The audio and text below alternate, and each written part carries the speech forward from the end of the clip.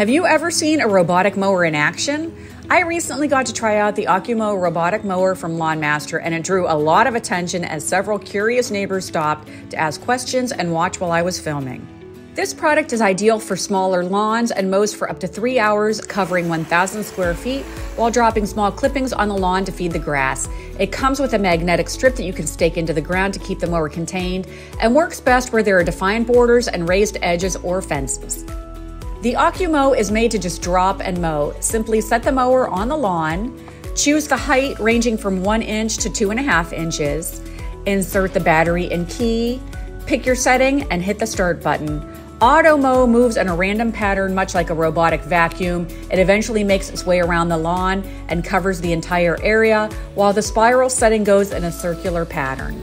It can be used first for a uniform cut and better efficiency, or used last as a cleanup following the random pattern.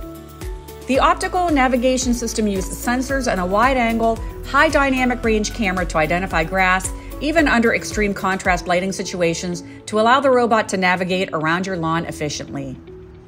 I have a full YouTube video on my channel covering more information, so check it out and leave any questions you might have in the comments.